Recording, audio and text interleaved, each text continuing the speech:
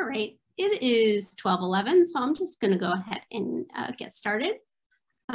So thank you everyone for joining us. My name's Liz Reiner Platt. I am the director of the Law, Rights, and Religion Project, or LRRP, and we are a law and policy think tank that advocates for religious liberty, religious pluralism, and social justice. And we're based at the Center for Gender and Sexuality Law here at Columbia Law School, metaphorically here. And I'm so glad to welcome you to this event where we're going to be exploring how Native American religious communities both stand to be harmed by the recent expansion of free exercise rights in ways that are increasingly permitting religious foster care agencies in particular, but many others as well, to engage in religiously motivated discrimination, while at the same time, Native American communities have also not always benefited from the full and expanding free exercise protections, and particularly with regards to, for example, the protection of sacred religious sites. So the speakers are going to be focusing on an amicus brief that they wrote and filed in last year's Fulton v. Philadelphia case, urging the Supreme Court not to allow state-funded child welfare organizations to engage in religiously motivated discrimination. And I think I just wanted to quickly mention that spending some time thinking about this issue, and particularly the history of how our child welfare systems have been used as really a tool of religious subjugation, is particularly and really heartbreakingly apt today, given that just yesterday we heard from Texas Governor Greg Abbott that he called on private citizens to begin reporting parents who provide gender-affirming care to their trans children to the state for child abuse investigations. So in just a moment, I'm gonna go ahead and pass the mic to Alex Vasquez of Columbia's Native American Law Students Association, which is co-hosting this event, to introduce our speakers today. We're going to hear an amazing presentation and then followed by some Q&A. So please do feel free to drop your questions for our speakers in the Zoom Q&A function down at the bottom, as they come to you, and we'll swing back to those towards the end. So with that, I'm going to go ahead and hand the mic off to Alex. Thank you. Hi, everyone. Thank you all so much for coming. My name is Alex Vasquez, and I'm the president of NALSA. It is my pleasure to be introducing our two speakers today. First, I will introduce Miss April Youpee-Roll. Miss Youpee-Roll is an enrolled member of the Assiniboine and Sioux tribes of the Fort Peck Indian Reservation. She is a litigation associate in the Los Angeles office of Munger, Tolles & Olson, focusing her practice on complex civil litigation and investigations. Ms. Youpee-Roll also maintains an active pro bono practice in American Indian law. She has drafted and filed numerous amicus briefs in the federal appellate courts and the United States Supreme Court. And in addition to her law practice, Ms. Youpee-Roll is a frequent speaker and lecturer on Indian law topics. Prior to joining her law firm, Ms. Youpee-Roll also clerked for both the U.S. District Court for the District of Montana and the U.S. Court of Appeals for the Ninth Circuit. Next, we have Professor Matthew Fletcher. Professor Fletcher is a member of the Grand Traverse Band. He graduated from the University of Michigan Law School in 1997 and the University of Michigan in 1994. He is a foundation professor of law at Michigan State University College of Law and director of the Indigenous Law and Policy Center. In 2021 to 2022, he will be the inaugural visiting professor for the UC Hastings Indigenous Law Program. He sits as the Chief Justice of the Porch Band of Creek Indian Supreme Court and also sits as an appellate judge for several other Indian nations. He is the reporter for the American Law Institute's Restatement of the Law of American Indians. His newest book, Ghost Road, Anishinaabe Responses to Indian Hating, was published by Fulcrum Publishing in 2020, and he has published several law review articles and casebooks, including the one that my federal Indian law class used. Professor Fletcher's scholarship has been cited by the United States Supreme Court, and additionally, Professor Fletcher is the primary editor and author of the leading law blog on American Indian law policy, Turtle Talk. So with that, I will turn it over to you both, and we can go ahead and get started. All right, thank you very much. I'm embarrassed every time somebody reads off that giant bio. Maybe next time I'll just say, I'll give you 2 sentences and leave it at that. April's bio is much more impact and probably more accurate too. So, okay, so we've been asked to talk a little bit about our work writing and filing an amicus brief in the Fulton case. And I'm going to step back a little bit. A lot of the work behind, or the substance behind the amicus brief comes from a law review article that my lovely wife and I put together in 2017 in the Nebraska Law Review called Indian Children in the Federal Tribal Trust Relationship. And the goal of that article was try to buttress the constitutionality of the Indian Child Welfare Act. And so most of the article is really about showing from the very inception of the United States that the federal government had intervened in the lives of Indian children. From all throughout American history and well into the era of the Indian Child Welfare Act, the goal there was to show that the founding fathers would have understood that there was federal power to engage in Indian tribes. So that's, in the last half century, that's a much better prospect than it was at the beginning of the United States, but that's not really the point of that article.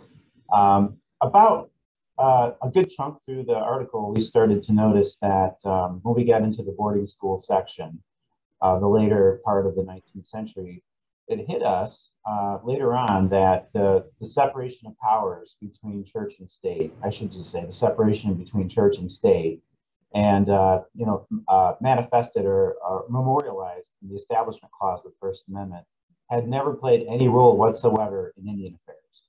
So typically what would happen is a tribe would enter into a treaty with the United States. The United States would promise through its duty of protection to provide education to Indian children.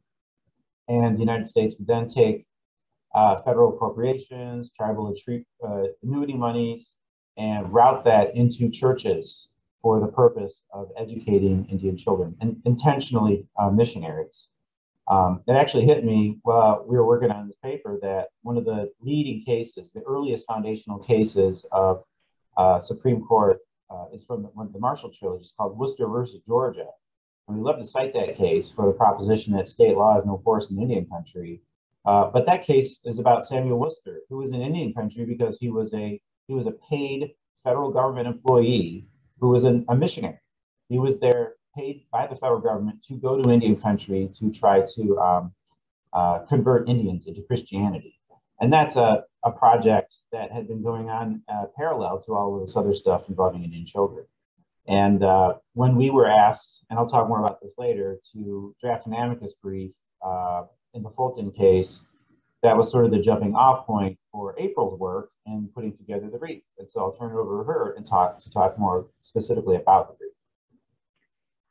So the brief really does take a ton from Matthew and Winona's article. I mean, it was just the sort of foundational, guiding text in putting together this brief. In my work at Munger Tolles, as Alex noted, I do I frequently draft and file amicus briefs in the federal appellate court. So when this came to me, through Matthew and through Professor Kate Fort, who's one of the Indian law professors I represented on the brief, I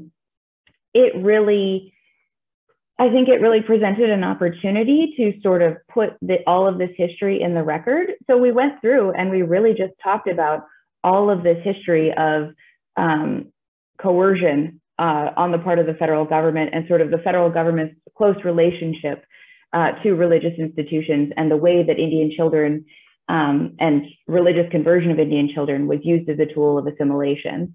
And, we're talking all the way into, well into the 20th century.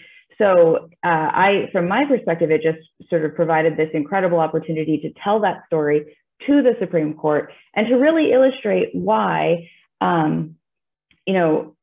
although I strongly value the free exercise of religion, as all of us do in the Indian country context. And actually one of the questions in this case suggested that the court overrule Smith, which we can talk about later. And I thought it was kind of strange, honestly, for an Indian law person to be on the side of effectively defending Smith.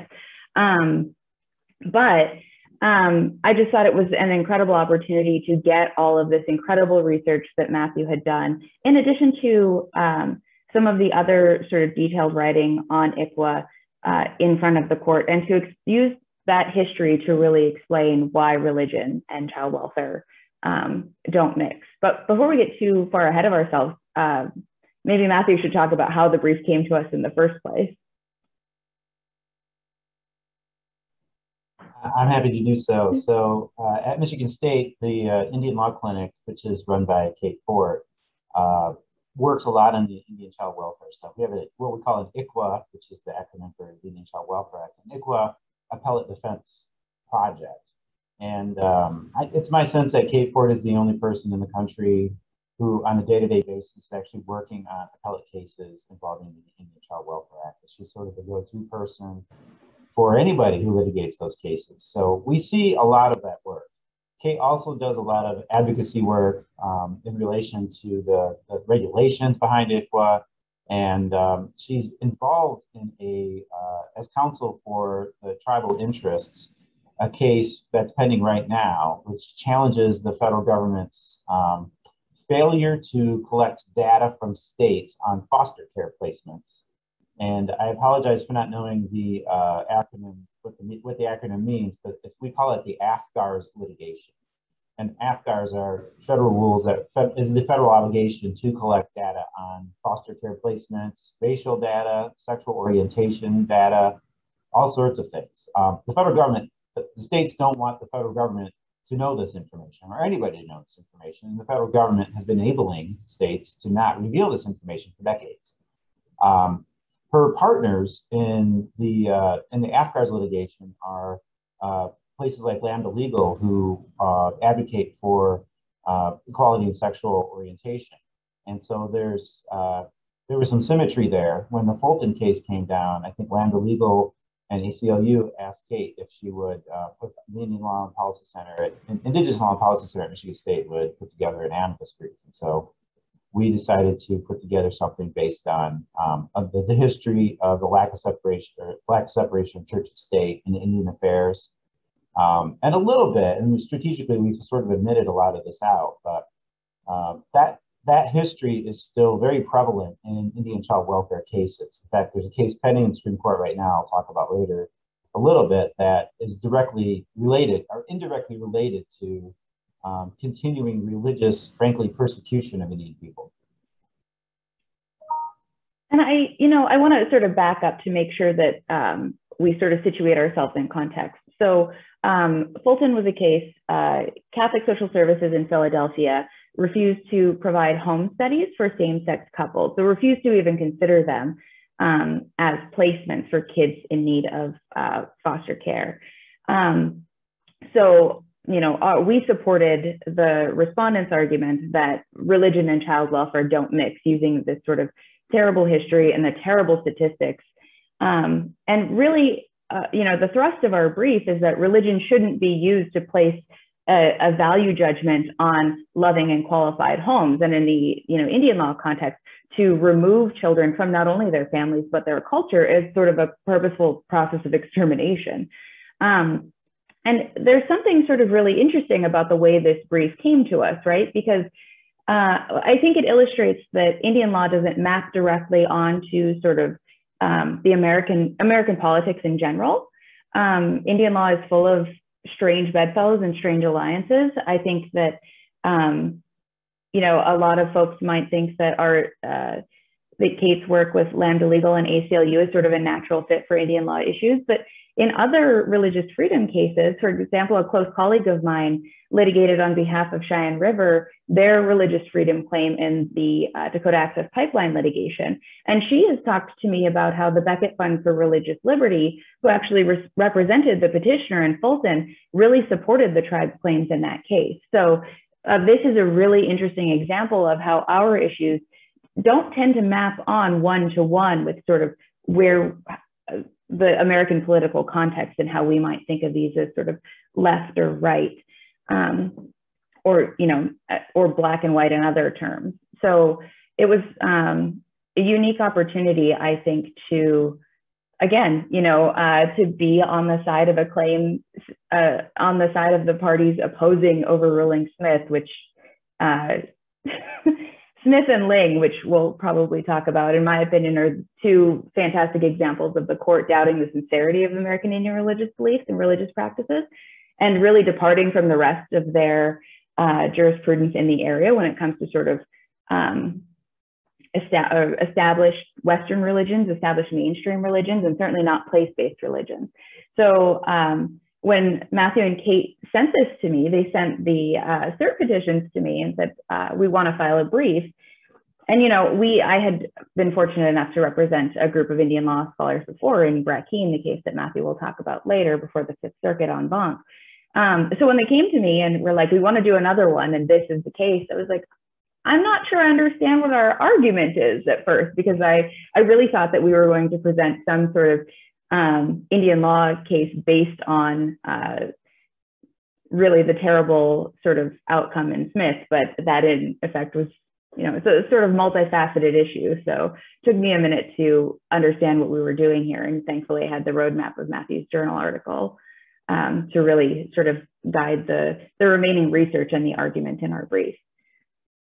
And I just, you know, I don't want to take us too far astray, but I do also want to plug for the law students who are sort of thinking about next steps in Indian law. Amicus work is such an incredible way to get involved early in your career.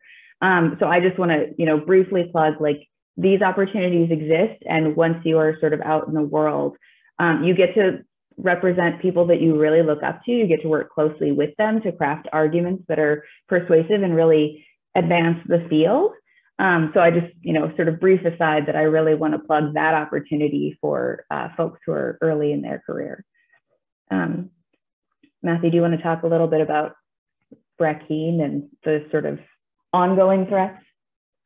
Sure. So, you know, we were also asked to explore the tension between for tribal interests and individual Indian people in sort of this terrain that's developing at the Supreme Court and nationally in relation to the tension between the Establishment Clause and the Free Exercise Clause, right? So it's sort of a spectrum. On one hand, you know, the federal government and state governments cannot establish a religion. On the other hand, they can't prevent the free exercise of religion. And all of the litigation that I've noticed in my lifetime, going back even before Employment Division versus Smith and Ling, was a push and pull between the spectrum between those two areas.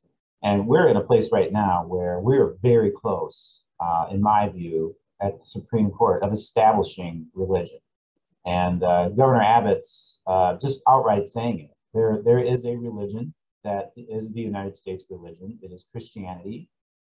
It is rooted in white supremacy, let's be frank. So I'm maybe jumping ahead a little bit here. April wanted me to talk about Brett Keane. So here's what I'm going to do. I said that Indian people are already continually being subjected to religious persecution. And tangentially, those issues are very present in the Indian Child Welfare Act litigation now in the Supreme Court. They haven't granted cert yet, but we fully expect them to do on that question. So I'm going to send a link on here to season 2 of This Land, which is a podcast that is the background of the Brett Keane case. I'm in there a little bit here, but the parts that I'm not in are where I learned a lot. The Brett Keane case is about the state of Texas is challenging the constitutionality of the Indian Child Welfare Act. They were joined by 3 non-Indian foster parents who had Indian children as foster children. They wanted to adopt those children. The Brett Keanes and the Cliffords, which is another of the foster families, chose to adopt children because of their religious beliefs. They already had their own kids in some instances. Some of these foster parents already had their own kids, but their evangelical Christian beliefs compelled them to adopt other children. And the way that they chose to do that was through the foster care system. And so they became foster parents. And one of the couples, there were 3 at issue here, one of them actually chose Indian children on purpose because of their their beliefs that Indian people should be subjected to Christianity, should be converted to Christianity. Now, this is not viable under the Indian Child Welfare Act, but it is actually it is something that happens all the time. The overall challenge to the Indian Child Welfare Act is a very big, well-funded, many groups are bringing challenges, primarily from the private adoption market and right-wing organizations like most notably the Goldwater Institute, designed to try to strike down the Indian Child Welfare Act. The private adoption market, many of those adoption agencies, as in Fulton, are religiously oriented. They discriminate often. Not all of these religious organizations do in this way, but they discriminate in ways that are very illiberal on the basis of race and ancestry, certainly sexual orientation. That's the groups arrayed against the Indian Child Welfare Act. That's the groups that we're fighting back against to try to stop all of this. It is a deep concern that that these groups are coming after Indian children in particular, and we have actually an example of that in the case that's pending in the Supreme Court now, Brackeen. I want to contrast that with other cases. So keep in mind, when we're defending Brackeen, we're trying to keep religion out of this area. But I also want to mention that the history of the Indian Child Welfare Act is very much rooted in religious persecution. So the Indian Child Welfare Act itself was passed by Congress in 1978. And for decades before 1978, states and private religious organizations were illegally removing children from their Indian homes and placing them intentionally with non-Indian families as far from the reservation as possible. The paper that my wife Nona Single and I wrote opens with her story. When she was 4, she had a 2-year-old sister who was taken during church by a church people and paraded in front of white people at a different church and as a piece of meat to be adopted. And that's how she lost her sister. This is sort of the history leading up to the Indian Child Welfare Act. It was overt religious discrimination. State social workers, courts, and law enforcement worked hand in hand with religious organizations to remove children for the purposes of assimilation and civilization, which is a long-standing problem in Indian country, and placing them with evangelical Christian families often, including Catholic, Mormon, Protestants, every kind of Christian-based religion you can think of. Now, a lot of that sort of went underground after the enactment of the Indian Child Welfare Act. There were still these overtly religious-based organizations that tried to enable adoptions by their constituents, their patronage, basically their believers, targeting an adoption market that, starting in the 1970s, began to shrink dramatically. If you're an evangelical Christian who wants to adopt somebody, a child, for the purpose of basically converting them to your religion, you're going to be looking for people of color from different communities. You're going to be looking for poor people, often again people of color, that you want to save, that you want to evangelize. So that's all still present in the private adoption market, and but a lot of it kind of went underground. People don't overtly say this anymore. Thanks to social media, they often say it a lot. Evangelicals can't stop talking. That's the whole point of being an evangelical. And so this is why I put the link to This Land. There's a few episodes in there where there are actual quotations from a blog post and Twitter feed from the parties in the Brackeen case, talking about why they're doing this and why they're compelled by their religious beliefs to search out the children of non-believers for this purpose. Now, there's also an additional tension that April sort of implied, and I'm going to send you a link to a case pending in the Ninth Circuit right now, which is where the federal government is intentionally targeting Indian religions for the purpose of really destroying them in some respects. So this case that I'm pointing you to is called Apache Stronghold versus United States, and it's about a sacred site that once was on federal public lands, a sacred site of the San Carlos Apache tribe.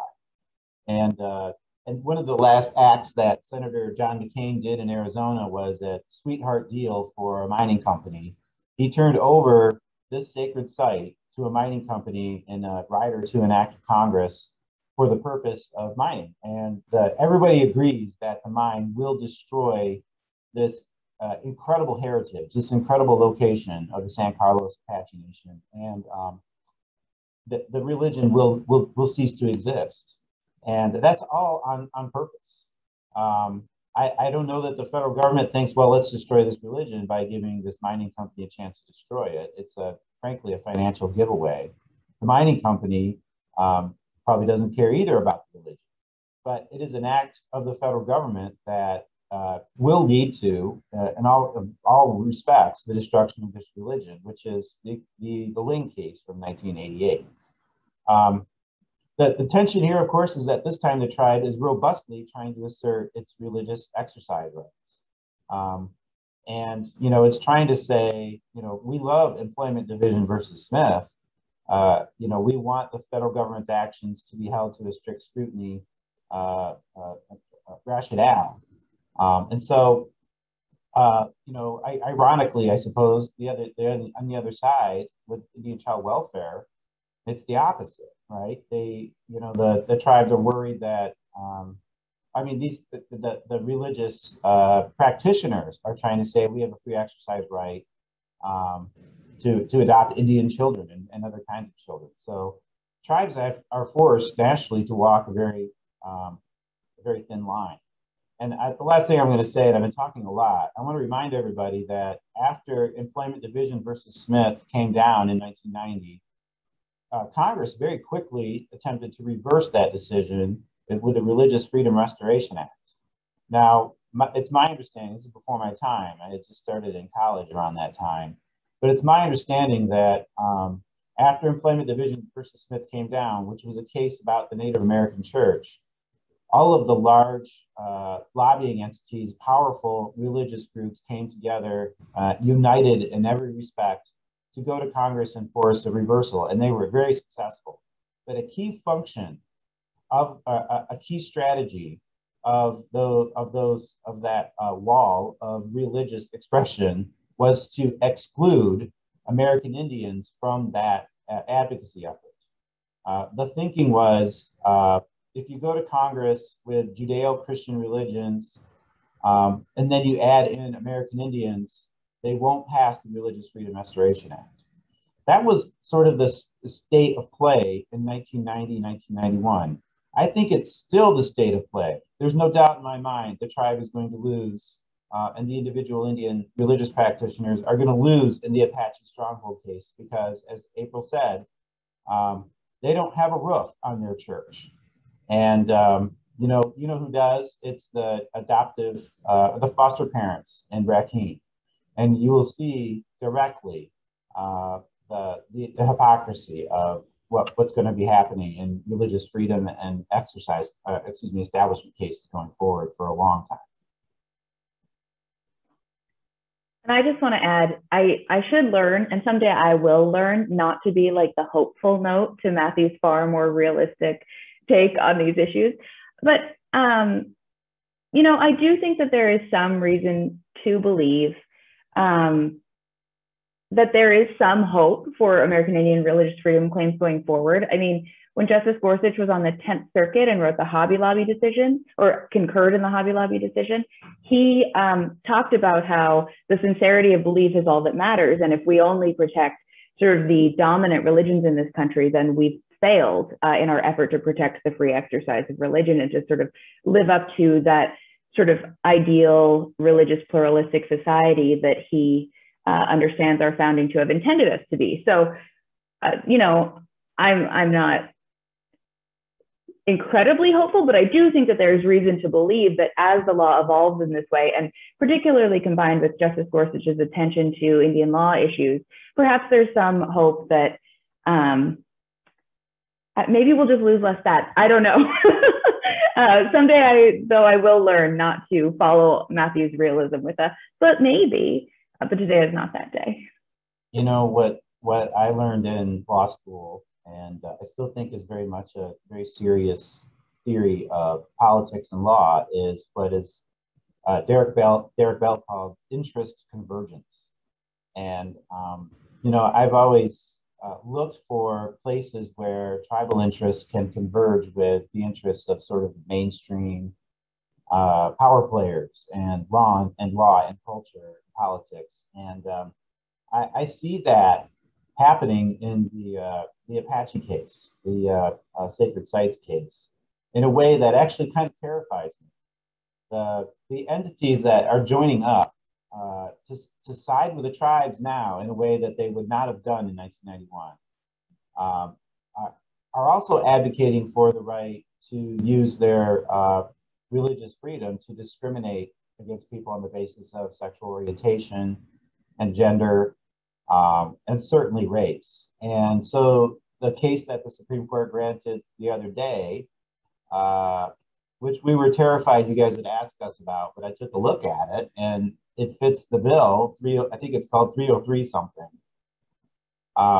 is basically a religious freedom exercise excuse to discriminate on the basis of sexual orientation. You know, I don't know many tribes, if any at all, they're going to join in on a position like that. But they might write an amicus brief saying, if you're going to allow the authority or you're going to allow for governments to discriminate on the basis of sexual orientation, then why won't you protect our sacred sites?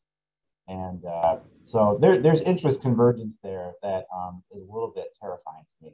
But I'm trying to, when I say that when April says I'm being negative, I'm trying to carve out sort of a good thing, which is we don't really want to be on their side in a lot of these cases. I think I said being realistic, not being negative, to be clear. All good.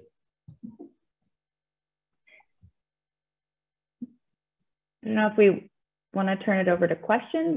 Matthew, I don't know if you. Great idea. Why don't you, our lovely hosts can, our brilliant hosts can moderate for us. Great. Well, thank you so much. That was really rich, and I just have like 10 sticky notes around me, so I'll try to be coherent. But I think we kind of talked around this, but I want to kind of pose it directly, and it is a big question. So, you know, if you were on the Supreme Court, let's say, what do we do about Ling? Again, it's a decision that says, you know, even if a government action completely destroys a religion, it does not constitute a substantial burden because we're not asking the individual practitioners to do anything.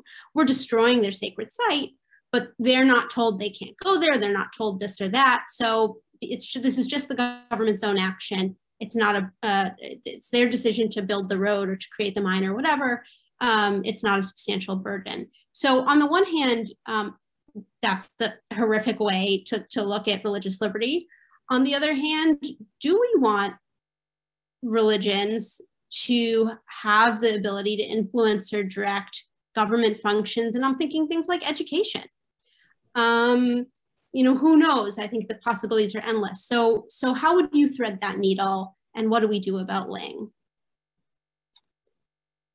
Well, that's a really good question. I want to reiterate something that April said about Ling earlier, which is if you read between the lines in those cases, it's really apparent that you have a court that does not believe the religious practice of the Indian people in that case. They were really doubting all of that.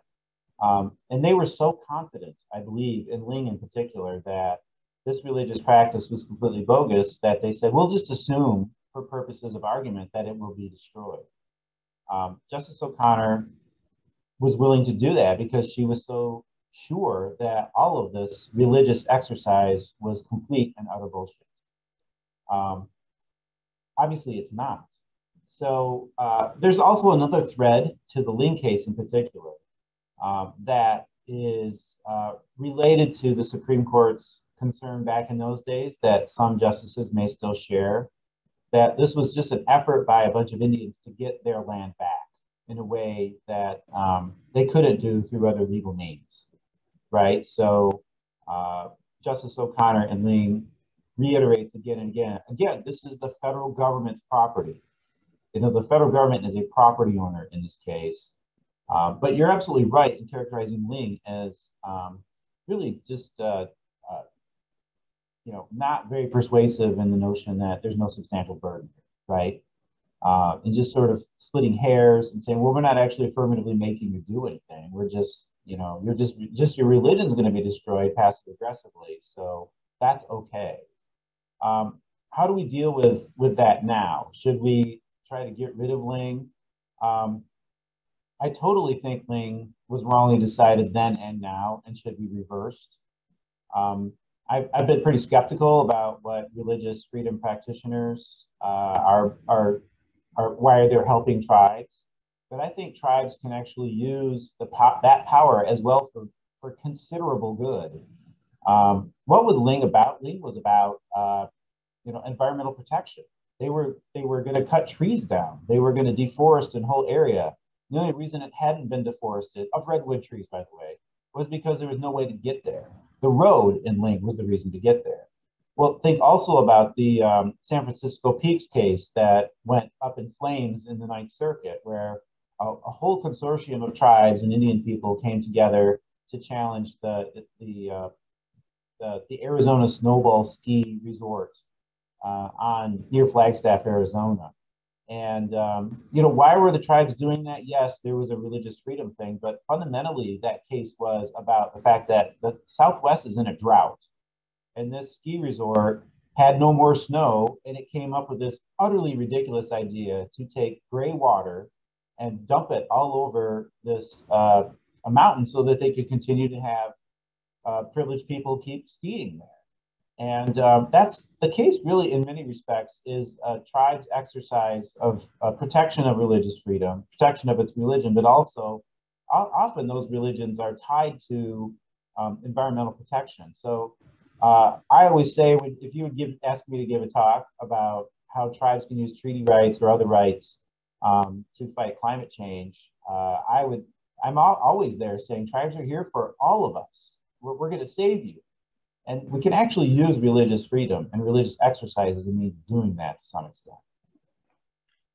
I also think, I mean, if you look at this, I think the Snowball case is a great one to bring up because the Supreme Court there, or I'm sorry, the Ninth Circuit there talked about how the use of the gray water to create snow on the mountain was at best a subjective, an impact on the subjective experience of religion. Which, I mean, I don't know what religion is if not inherently subjective and different for each person. And there's a dissent in that case by Judge Fletcher, no relation, that talks about how the court really gets it wrong there and shows that all of these sort of cases that concern these, you know, sacred places that are closely tied to these environmental issues, what they're really doing is doubting the sincerity of belief, doubting whether this is a real religion. So, I mean, I think for my part, I think Ling has to go because I don't know how you get to the protection of place-based religion when Ling is still on the books, because the location of the place matters so much in that decision. I appreciate that it is sort of a fraught context, especially when we're talking about, you know, the federal government's ability to act free from, you know, all of these sort of religious concerns. But I think if they're ever, and I mean, keep in mind, Matthew's talking about the circumstances surrounding RFRA. I mean, all RFRA does is restore the pre-Smith, pre-employment division versus Smith status quo, and Ling is pre-Smith. So like that sort of singling out of place-based religions, I think really is like intimately tied to Ling. And in my opinion, it's got to go if we are ever going to actually have Native religious practices respected in the courts.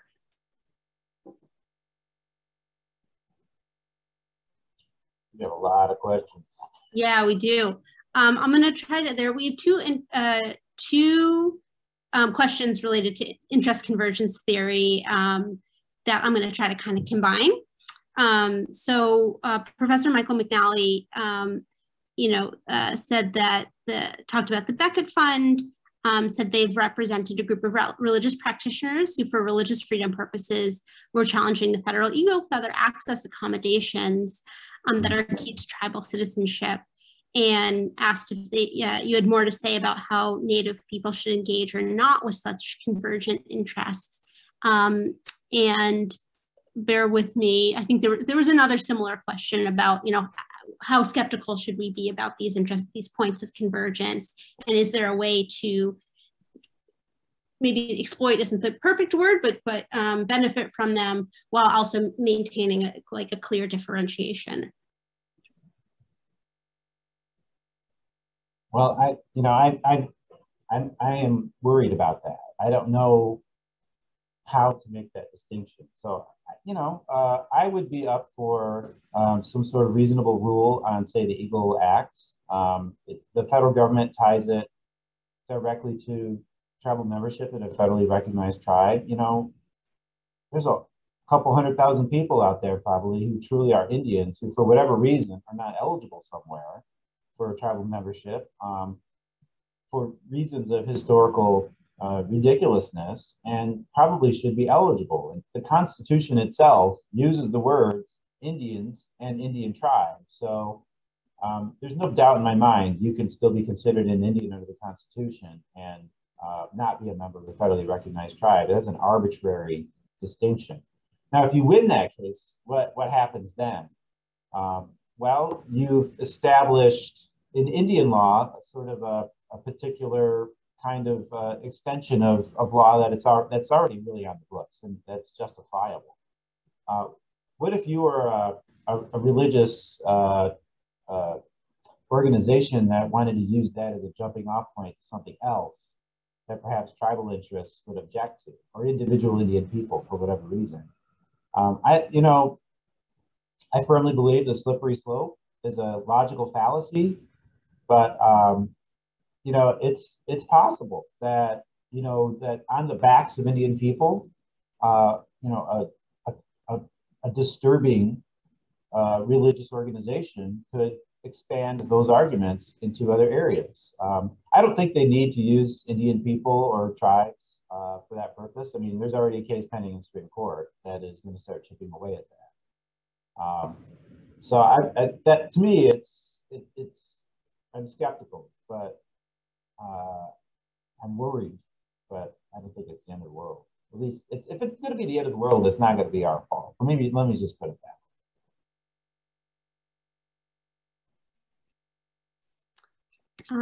So we have another question from an anonymous attendee that I think is, a lot of people might be thinking about, which is, can you speak about the implications of Indigenous people having to navigate a, quote, Western concept of religion in legal proceedings? So talk a little bit about the very kind of definition of religion.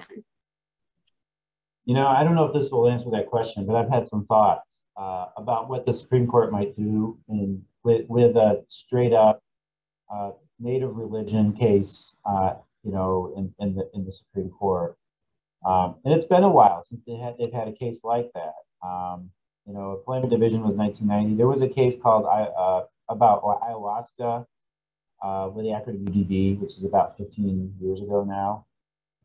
Here's what I wonder, and it might not be that this doesn't come up because of a native religion, but who's on the Supreme Court right now? They're textualists, and they're obsessed with the original public understanding of the Constitution. So they would ask the question, what would James Madison and George Washington say about native religions? And they would say, well, it's conceivable that a majority of the Supreme Court would say, when we look at religious freedom, we're looking at the religious freedom of white men. We've got the votes to say that. That's what the original public understanding was about. And that's just what we're going to do. And I think the pushback on that, of course, perhaps, is Judaism, because, I don't know that the founding fathers were big fans of Jewish people back in those days. I do know they were not fans of Indian people. So I think that's actually a concern I have, if we were really going to obsess about what the methodology of the Supreme Court, does not bode well for Indian people in this regard. It bodes well in other ways, interestingly enough. We were just talking about the powers of Congress or something, or tribal sovereignty, not so much Indian religions. Your mention of Judaism makes me think of George Washington's famous letter to a Jewish congregation, and I think it was Rhode Island, talking about, extolling the virtues of religious freedom in America at the same time that he was, of course, a slaveholder, and hard to mesh that with religious liberty. April, I'll give you an opportunity to add some optimism if you care to before moving on to the next question. I'm not sure that I have optimism to add here, but what I do think is really interesting, which is sort of an inherent tension here, is the idea. There's another question also about, like, should we require other religions, should we hold them to a higher sincerity standard? And, I keep coming to this point about doubting sincerity. And I think this is related to Native people navigating a Western concept of religion at the Supreme Court and elsewhere, which is that, there are a lot of issues with, like, proving your sincerely held religious belief that's place-based, like, I don't know, identifying where those sacred places are, explaining why they're sacred, talking about them at certain times of the year, sharing that publicly. Like, I think that there's an inherent tension here. And I actually do not, my sort of thought on the sincerity piece of this is that we should just hold the court to what it claims to do, which is to treat that inquiry with kid gloves.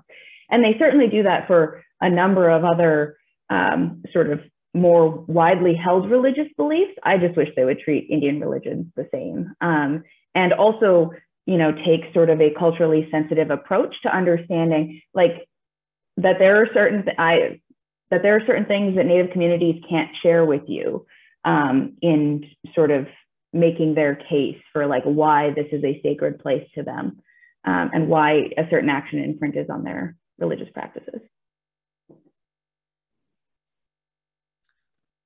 We had a question about the shadow docket and the way the shadow docket of late has been used to kind of upend, quietly, I would say, upend religion law, and the implications that has for Native American religion. And I'll kind of add on to that question. The court appears to have laid down a fairly dramatic new standard in these shadow docket COVID cases, saying that as soon as there's an exception from a law for any sort of secular reason, then we have to have one for religion as well. So if the grocery stores remain open during COVID, then the churches have to remain open too. And so if you could just speak to those shadow docket opinions and whether that kind of new regime laid down under the COVID cases might be of any kind of help. I already typed a little bit of an answer to that to Tori Dolan, who is somebody I met recently. It was just an awesome up-and-coming scholar in Indian country. In addition to what I put in the answer, the thing about the shadow docket is that it pushes back on the legitimacy of the Supreme Court to do things. And right now they're getting a lot of heat because they're jumping in, Alabama's redistricting plan, they're jumping in for overtly political things, abortion, like I said, voting rights, and the COVID stuff, the COVID cases. And that definitely is is harming the court. And I think they're starting to realize that. But in something like Indian law, where, the sort of the gatekeepers of public opinion on the Supreme Court, i.e. the legitimacy of the Supreme Court, do not care about Indian people or Indian tribes. And, the last Indian Child Welfare Act case, when it came down in 2013, was a remand to the state court. And one of the things the state court said was, we're not going to give the Indian child back from their Indian parent back to the white family until after a best interest of the child determination. And it was possible, even after losing that case, that the Indian child would have stayed with his biological dad. And the Supreme Court, in the shadow docket, blocked that order, blocked that hearing, and ended the case, effectively ended the case. Nobody gave a shit at that time because it was Indians. And the shadow docket is a huge threat to discrete minorities and communities like Indian people and Indian tribes. I think the thing to really watch for in the future, in an Indian religious freedom case would be a really good example, is maybe the Supreme Court says, look, we went too far with the shadow docket. Justice Kavanaugh has been defending it, outrageously, but maybe they're going to back off a little bit. But I don't think they will. They know how incredibly useful it is to get the work done to fulfill their political commitments without having to take any of the heat in areas like probably environmental stuff, in native religious freedom, or other discrete minority questions. And it's a huge tool for oppression of people, frankly.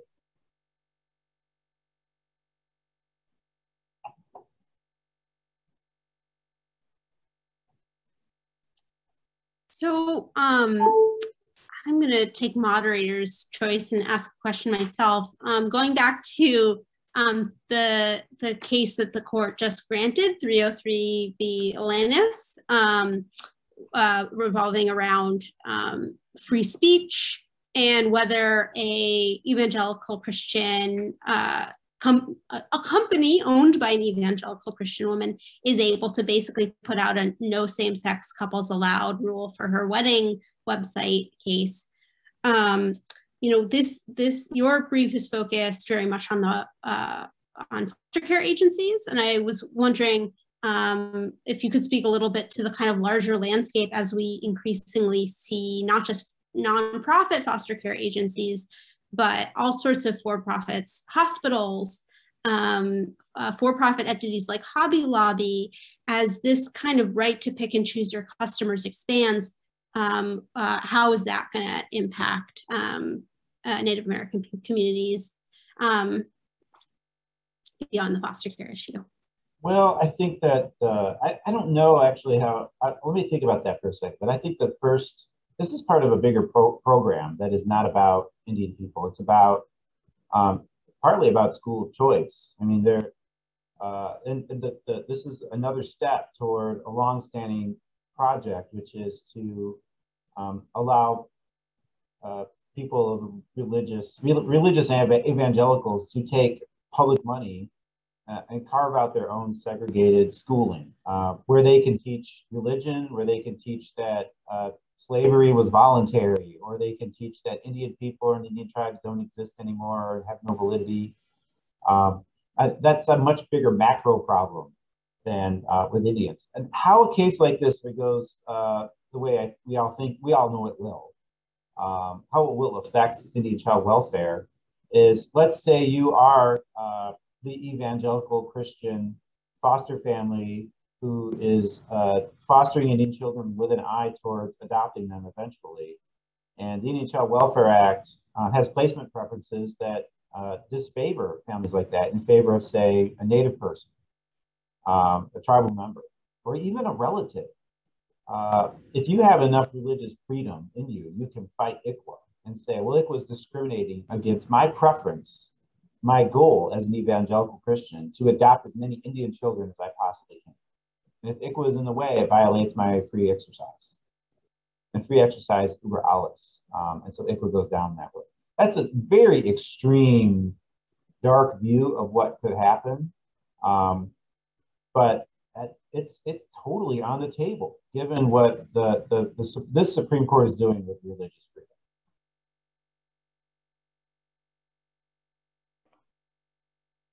I also think, I mean, the sort of place we find ourselves now, between a rock and a hard place. I mean, that has sort of been the theme of this entire discussion. There's a reason for that, right? Our population is relatively small. Our religious practices are not that understood. And I think that, development of future rules will continue that trend. We will continue to be forced, like, increasingly into a corner by these rules that often are made or deliberately privilege more mainstream religion.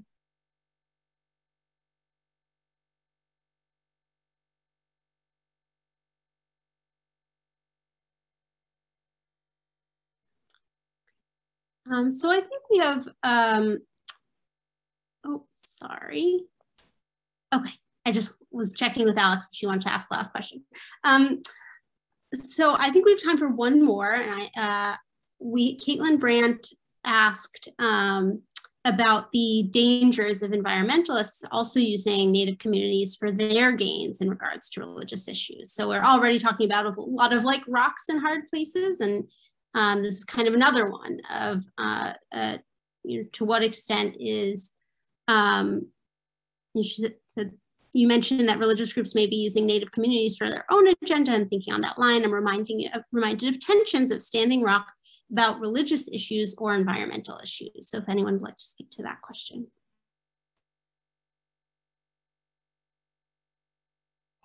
I think I would defer to April on this one. Oh, great. Okay. I think that we should always be skeptical of our allies. Tribal sovereignty is it's not a popular issue really for anyone, right? Tribes do things that environmental groups don't like all the time. Tribes do things that other religious groups don't like all the time. And tribes have the authority to do that because of our retained inherent sovereignty. And so I think that allies are very useful, and I certainly in my work welcome them when those sorts of interests are aligned. But we also need to be conscious in all cases, whether it's religious liberty groups or environmental groups or any other group that is sort of operating within this increasingly aggressive sort of American political split, that we are extra constitutional entities. You know, we are outside of that framework. Our priorities don't often align with one or the other cleanly. And fundamentally, those allies, when they're bringing Indian people in, certainly when they're bringing Indian people in after their own priorities are set, they are advancing their own agendas, and they're free to do so. But I think we always need to be cautious of like whose priorities come first, and like what a sort of tribal voice or a tribal brief or a tribal argument is being used to advance. And really, I think, you know, tribes and Indian lawyers, everyone working in this field needs to be conscious of like, what is the end goal here and who does it serve? And is it sort of the backs of tribes being used to elevate someone else's goal, but the second the tribes do something unpopular, you know, tensions will arise and tribes will sort of be left holding the bag. I think that's happened before. So I think we just need to be careful. We need to avoid letting ourselves be pigeonholed by sort of the very powerful American political dynamic at play. We need to remember that sort of this measured separatism and like the value in our differences that sort of makes us special, that, you know, our inherent sovereignty really takes us out of this context in a lot of ways. And that means that a lot of these issues, while they may overlap, are not directly our issues. I think that's a really great note to end on. You know, our organization certainly does a lot of work all about the intersection of politics and faith. And one thing I am reminded of often, so my husband's an immigration lawyer. He talks all the time about how he works for a world where his job no longer exists. And I'm increasingly thinking of, I am working for a world where we no longer need litigation to solve our religious differences and allow flourishing of all faiths. So I think that's a really powerful note to end on. Thank you both so much for your work and for your time today. We will send out a video of the event and some of the links that you shared with us today. And thank you so much. Take care.